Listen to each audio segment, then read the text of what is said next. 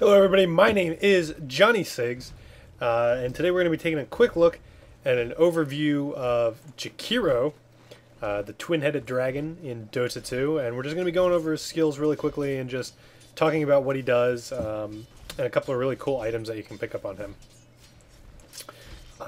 Not again, this isn't going to be a full guide, it's just going to be a partial guide.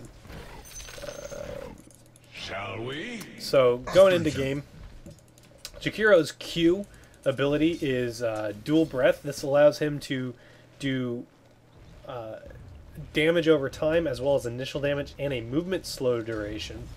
And then just initial damage. So it looks like this. It's just, it chains out and then it does damage over time in a large area. Ice and fire. It's a really weak skill in general, but you can use it to pick up creep kills pretty well, and the dot is pretty good at getting early game kills, getting an early game advantage. Jakiro's W is Ice Breath, which will freeze by stunning anybody who gets touched by it. It does have a delay on the freeze itself, so you can see this last creep over here will get hit with it initially, and then the second time it comes through is when it actually gets the stun off. Jakiro's E is it's a passive ability that gets triggered every 5 seconds that will do a splash damage dot that will affect towers. So it's pretty neat. It's good for pushing lanes out. Jakiro is a very good pusher. He can gank. I'd say that he is more of a pushing hero, and this stems to his ultimate, which is great for clearing creep waves, great for defending towers, and really cool for just doing damage to heroes. But it's not really that good of a skill. It doesn't do a ton of damage.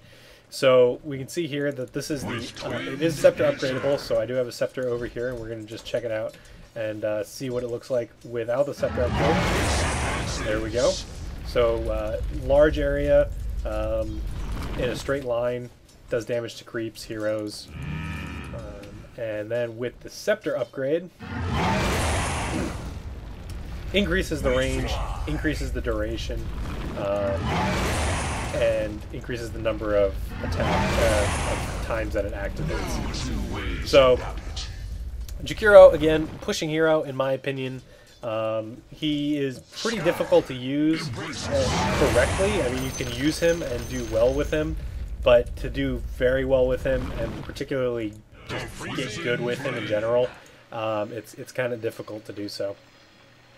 I always get a Veil of Discord as my first item. This is a phenomenal item on Jakiro.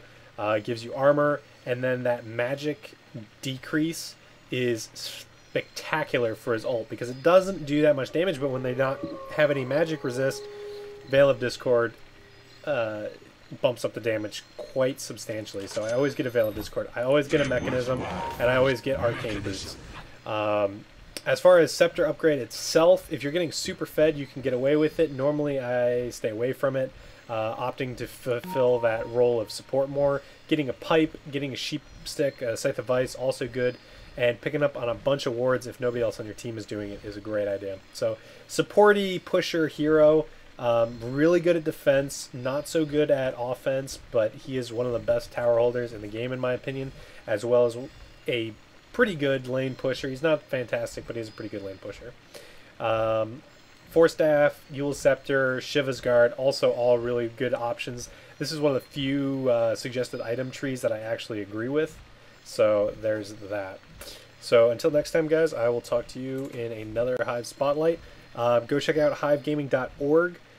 There will be all these videos posted ahead of time, as well as text-based guides, and then full in-depth hero guides where we talk about their play style, what you should be doing with them, where you should be, in-depth build and skill orders and all that good stuff. So hivegaming.org, go check them out. And like I said, until next video, guys, take it easy.